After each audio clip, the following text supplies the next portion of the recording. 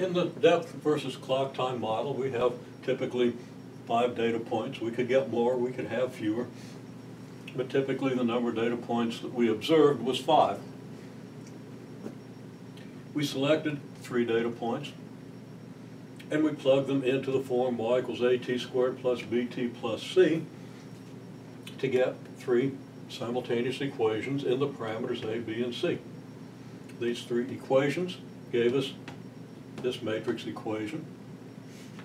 We expect, for many reasons, that this matrix will be invertible so that we can solve for a, b, and c. When we then plug the values of a, b, and c back into the quadratic function, or to the form of our quadratic function, we get a specific function.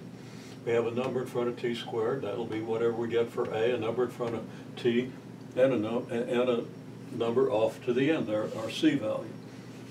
If we plug the t value, 8, into that equation, we're going to get 138. If we plug 68 into that function, we're going to get 40.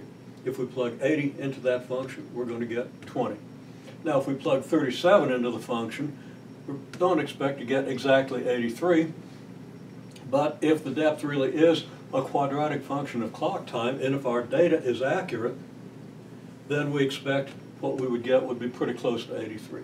And that what we get when we plug in 148 will be pretty close to 0. So, that's our quadratic model.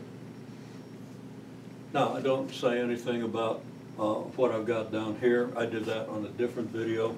But if you haven't been to the end of the course, you won't necessarily understand this.